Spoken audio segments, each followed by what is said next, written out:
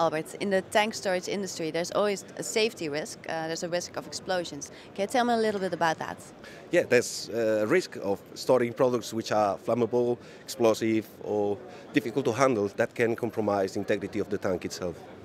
And I understand Emerson has come up with a solution for this problem. Can you tell me a little bit about that?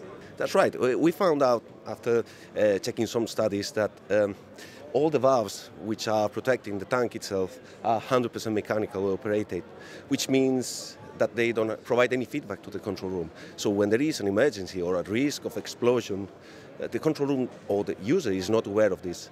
What we have developed is the possibility to monitor all these critical devices and bring the information to the control room for diagnostics, to have some heads-ups allowance because the problem indeed becomes critical.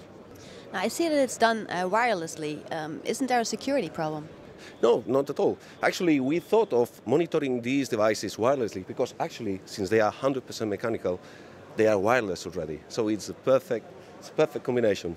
There's no risk of using wireless technology nowadays. They have passed all the tests, and it's quite becoming an industry standard.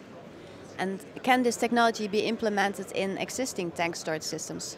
Yeah, sure. Our vision is to implement it on new and existing tanks. We think it's worth to do it, it's common sense, and yeah, for sure we could monitor existing tanks with this technology, for sure.